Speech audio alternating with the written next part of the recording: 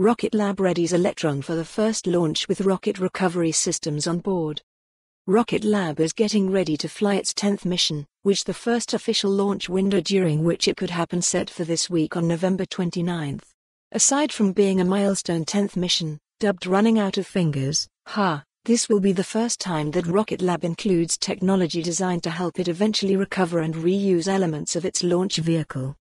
After first designing its Electron launch platform as a fully expendable spacecraft, meaning it could only do one-way trips to bring cargo to orbit, Rocket Lab announced that it would be moving towards rocket reusability at an event hosted by CEO and founder Peter Beck in August. To make this happen, the company will be developing and testing the tech necessary to recover Electron's first-stage rocket booster over the course of multiple missions.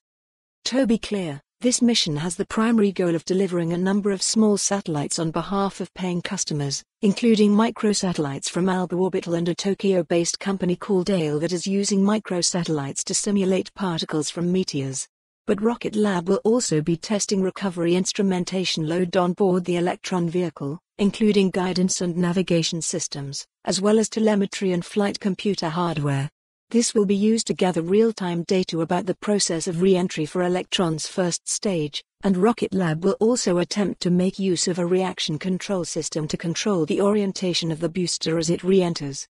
While this mission will only test those elements of the recovery system, eventually, the goal is to have the Electron first stage re-enter and deploy a parachute to slow its descent, after which it'll be intercepted by a helicopter and caught midair, with the helicopter effectively towing it to its final drop-off point. It's a different approach from SpaceX's powered propulsive landing, but one that's quite a bit easier from a technical perspective, and made possible by the lighter weight of the Electron booster, versus the larger and heavier SpaceX Falcon 9 first stage.